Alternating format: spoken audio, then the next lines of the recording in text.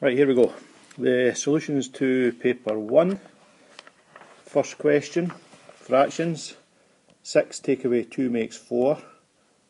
And then deal with the fractions. Okay? 5 and 3 makes a new bottom number of 15. The new top numbers are 3 and 5.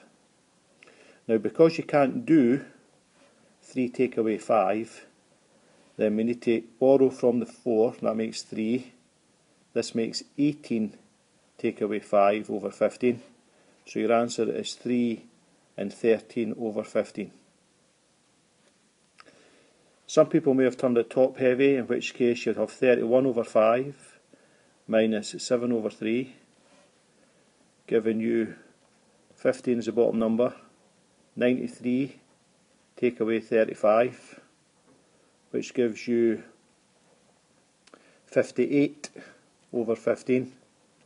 15 goes in there 3 times, 13 left over, same answer. Question 2. 11 minus 2 bracket so on, so remove the bracket, so 11 minus 2 times 1 minus 2 times 3x is less than 39. Keep the minus 6x here, take the 11 over, take the negative 2 over, you get minus 6x is less than 30, which gives us x, change the direction because of the negative, and 6 goes in there, negative 5 times. Question 3, one of these circle questions with all the angles that we need to put in. Well, we know that this is a diameter, so these are semicircles, so that's a right angle there. So if that's 64, then that must be 26. We also know that this is a right angle, so if that's 17, then 77, that must be 13, which means that must be 13. Those two 13s make 26, so this angle here must be 154. That's 154, then that one there's 26.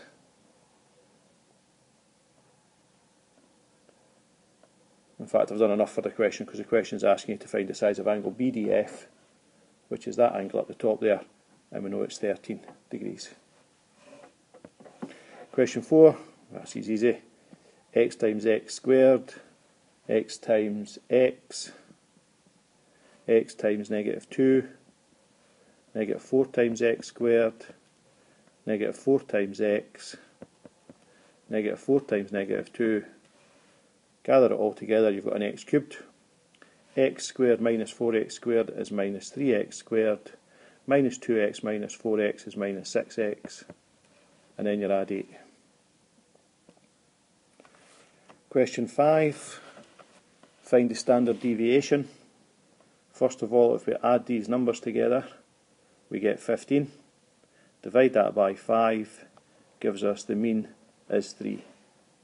And if we set up our little table for x and x bar, the x numbers are 1, 2, 2, 2 and 8. The mean is 3. Then we do the subtraction. Minus 2, minus 1, minus 1, minus 1 and 5. Then we do the squaring. Giving us 4, 1, 1, 1 and 25. Standard deviation is where you add these numbers up. 4, 5, 6, 7 and 25 is 32. It's the square root of 32 divided by 1 less than the numbers you had, which is 4, which gives us the square root of 8. So the answer is the value of A is 8. Question 5. This is a y equals A sine bx. The A number is the amplitude, and it's 4 in this case. B is the number of waves, and there's 1, 2, 3 waves, so the answer for B is 3. Question 7. Y equals x add A all squared add B. Well, we know that the x coordinate is 2, so that must have come from x minus 2 in the brackets. The B is how far down the graph's moved 4. So your answers are that A must be negative 2 and B must be negative 4. For the line of symmetry that goes down there, x equals 2. Question 7. Find the straight line between these points. So find the gradient first of all. 15 take away 5 over 3 take away negative 2. 10 over 5, which is 2. Then use y minus b equals mx minus a. Y minus 5 equals 2 bracket x add 2. Tidying that up gives us y minus 2x equals 9. Now these questions are all about costs. So if we draw the cost curve, looks like that. Cost 90 is this point here. Cost 100 is roughly this point here. Because this is 270, cost 300 is going to be roughly this point here. So in other words, one of the points is negative, one of the points is 0, and one of the points is positive. So in order, cost 100 is smallest, cost 90 is in the middle, and cost 300 is the biggest. There's other ways to do it, but that shows in a graph what you do. Question 10.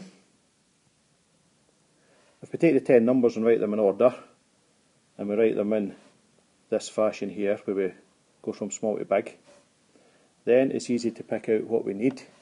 The median is this number here. Now halfway between 18 and 21 is 19.5. The lower quartile is the middle number on the top. The higher one is the middle number on the bottom. So the semi-interquartile range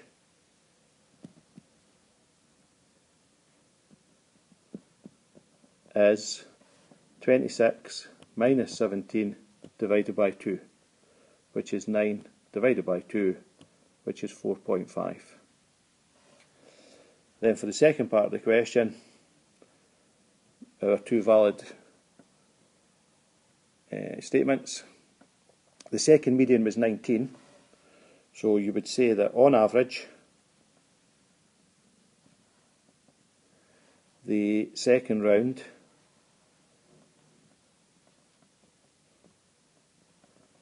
had higher scores.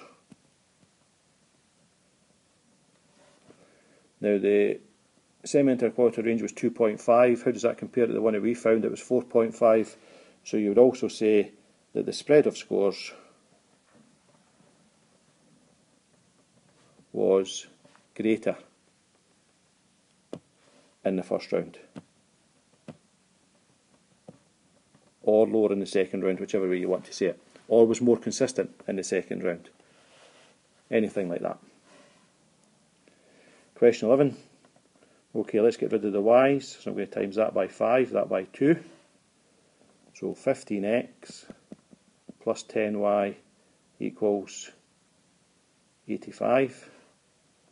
4x plus 10y is equal to 8. Big subtraction. 15x take away 4x is 11x. They cancel out. 85 take away 8 is 77. 11 what's makes 77? 11 sevens. So if x is 7, substituting that back into the first one, you have 21 plus 2y is 17. So 2y is negative 4, so y must be negative 2. Question 12. Factorise the top, common factor. Factorise the bottom into a pair of brackets. Must be plus 5 and minus 4. Cancel out the brackets that are the same. Leaves you with an answer of x over x add 5. Question 13. Rationalise the denominator. How do we do that? We multiply the top and bottom by root 8. So the top becomes 4 root 8. The bottom becomes 8. Now we can simplify this a little bit further, because the 4 over 8 can become a half, and the root 8 can become root 4 times root 2. Root 4 is equal to 2, and 1 times 2 is 2, so the top becomes 2 root 2 over 2. The 2's would cancel, just to give you root 2 as your final answer. And then lastly, number 14, it's a fractional power, so it's going to involve a root sign. The 3 is on the bottom, so it goes inside the little tick. The 5 is the power on the top, so it stays on the top. The cube root of 8 is 2, and 2 to the power 5 is 32. And that's the end of the paper 1. Let me add a wee extra to this question.